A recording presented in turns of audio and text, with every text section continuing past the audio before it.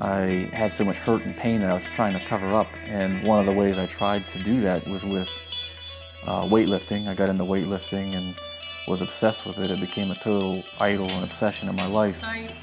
At one point I was on 4 different steroids at one time. You know, the thing that I was trying to use to cover up a lot of the hurt and pain almost destroyed me. I had so much health issues as a consequence of the drugs and lifestyle, and I hurt so many relationships and people in my life because of this. I gave my heart to God when I was about 5 years old. I was so blessed to have a family, you know, that saw the value in seeking God. And in my teenage years, I really battled some tough things. Family started to fall apart. I felt like that sometimes I was not a good person, that God maybe didn't love me, and I had these kind of deep-rooted issues where I felt some inadequacy. And pretty soon that I was not going to church anymore. I was not seeking God. I was not reading my Bible. You can imagine how things go when you start living that way and you start going after more of the world, less of God.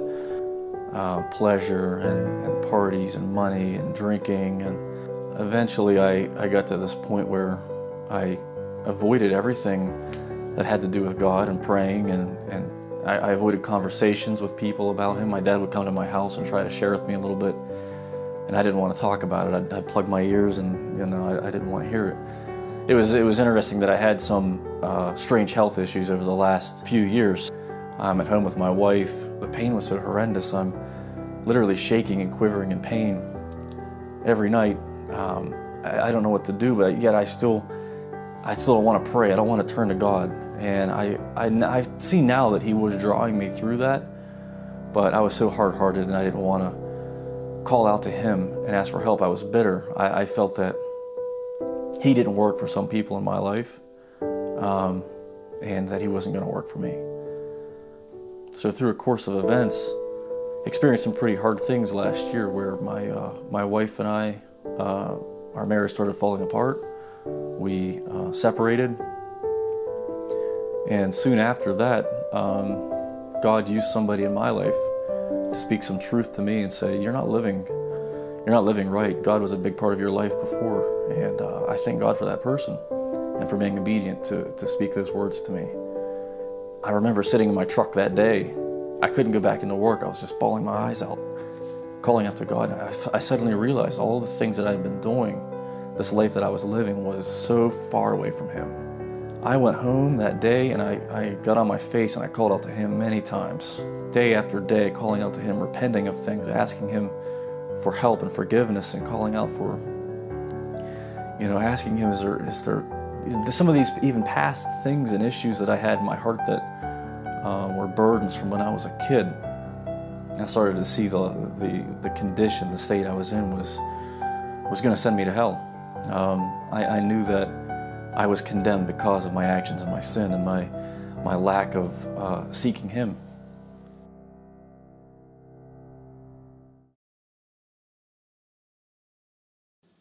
I got to this point where I felt I had repented of everything that I had done wrong. I turned back to Him. I called out to Him, asked for help. But I still had this situation in my life with my marriage and things that I didn't know what to do with. And I was calling out to Him for help, and I was still honestly seeking His hand. I wanted not only Him, but I also wanted Him to fix my situation, fix this scenario that I was in my life that I had caused. I had put together this mess in my life, and I was convinced He was going to fix it.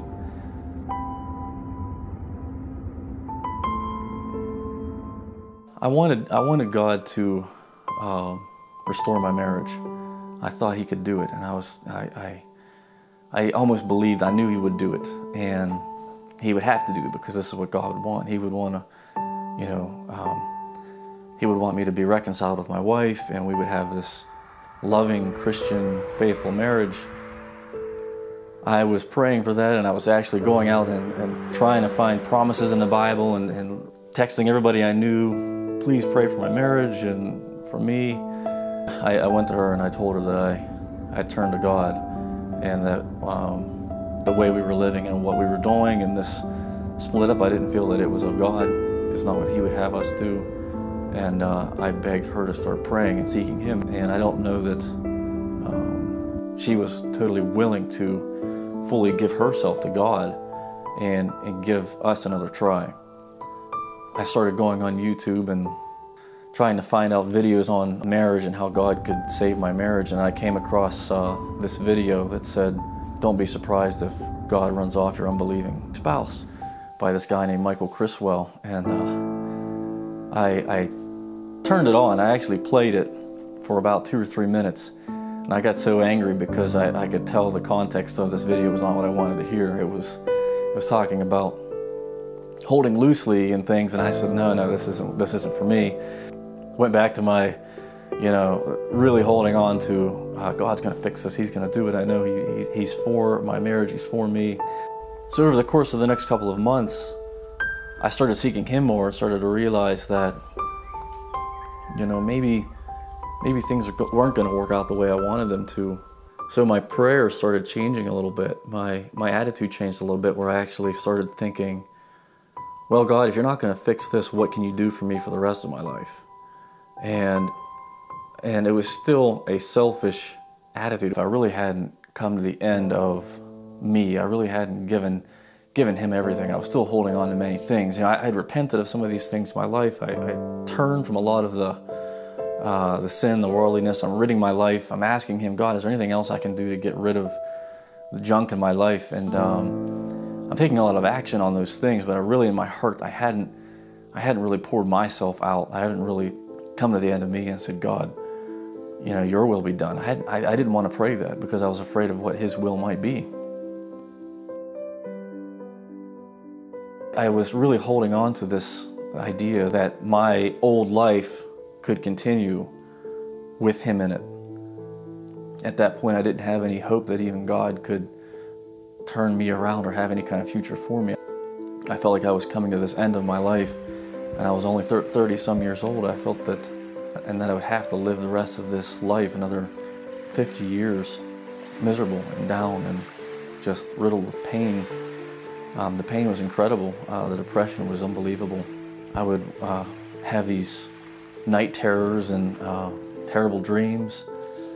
I would have panic attacks at work. I would wake up in just pure panic multiple times a night, just yelling out and screaming almost, just under a lot of torment. I keep imagining myself dying. I thought of it this morning when I got out of bed and I saw the shotgun sitting there against the wall. I know I wouldn't. I couldn't hurt others that way. And I know I would end up in hell. But the pain will not stop. If it stops, I just feel numb. I don't want to die. I just don't want the pain anymore. I know my life will never be the same. And even though I might be happy again, I will miss the people I love.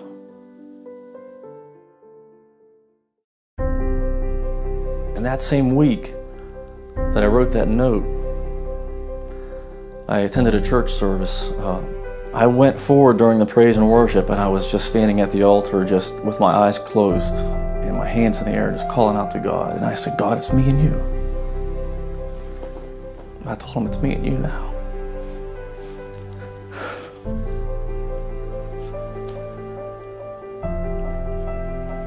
And that was the end of me. I died that day. I died to self. I surrendered everything. And it was painful. It hurt because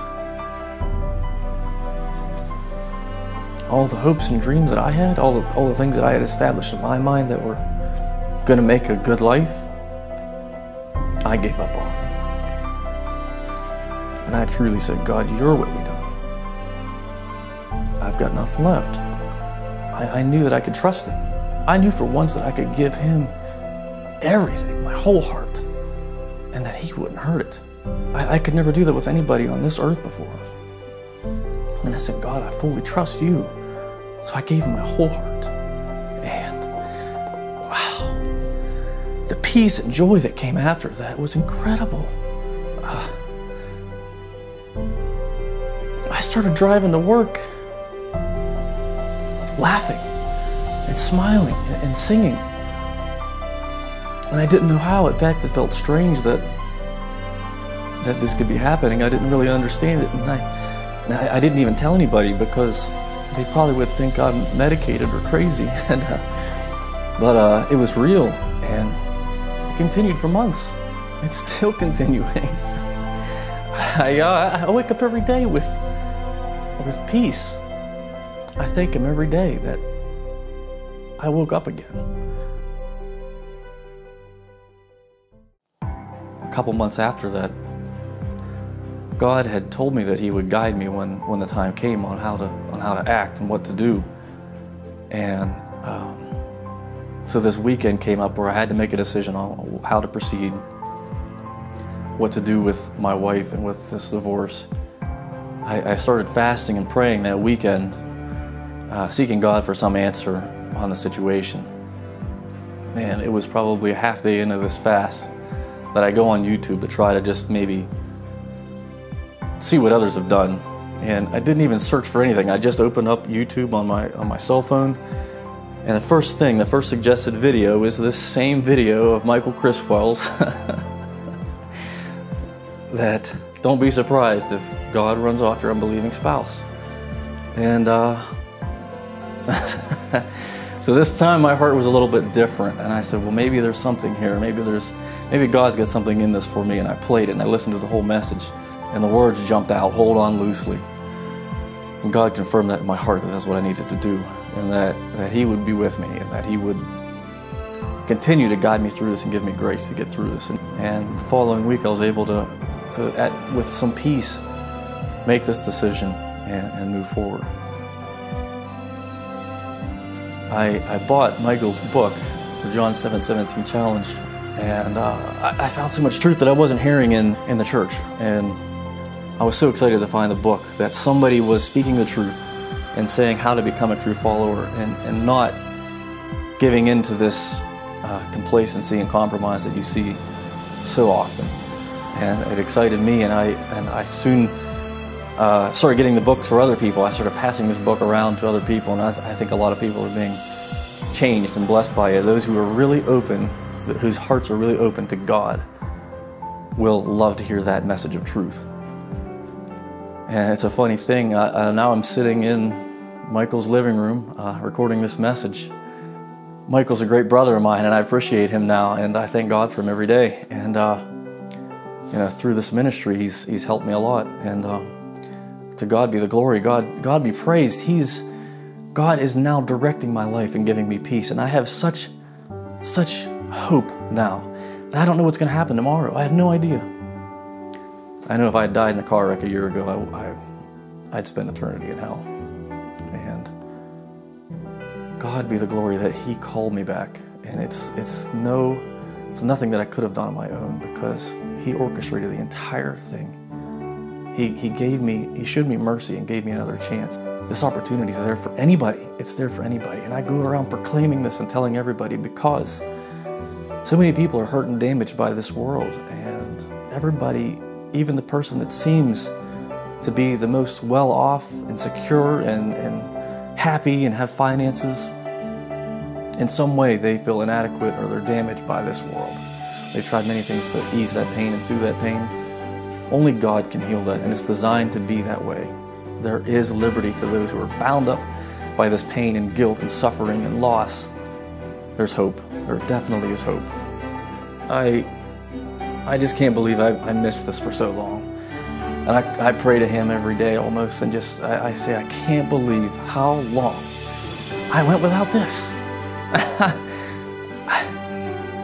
It's hard to believe. It's hard to believe that I could have had this my whole life. And I missed a lot of years, but He's redeeming those years. He's catching me up. He's alive, and He's my Redeemer. And He's with me every day. And I know the years that are left are going to be good with Him. And even if they're tough, it doesn't matter. It doesn't matter because I can get through anything with Him. Anything is possible for the one that believes.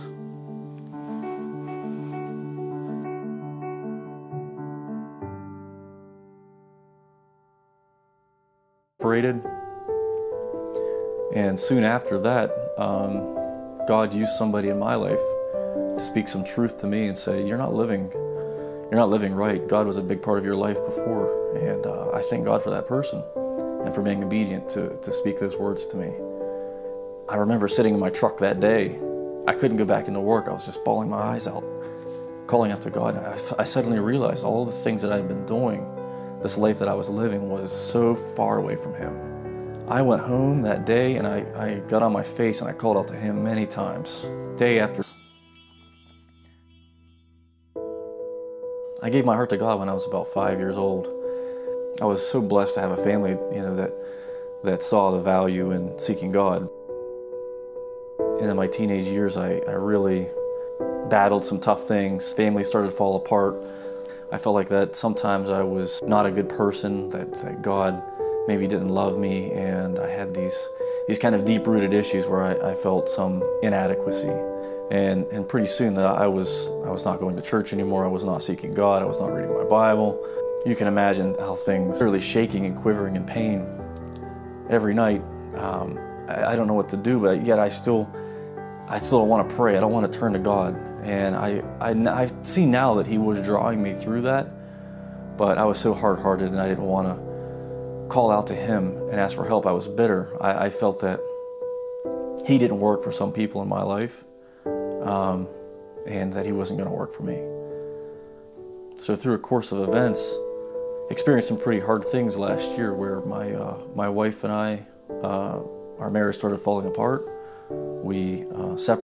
I had so much hurt and pain that I was trying to cover up, and one of the ways I tried to do that was with weightlifting. I got into weightlifting and was obsessed with it. It became a total idol and obsession in my life. At one point I was on 4 different steroids at one time. The thing that I was trying to use to cover up a lot of the hurt and pain almost destroyed me. I had so much health issues as a consequence of the drugs and lifestyle, and I hurt so many relationships and people in my life because of this when you start living that way and you start going after more of the world, less of God.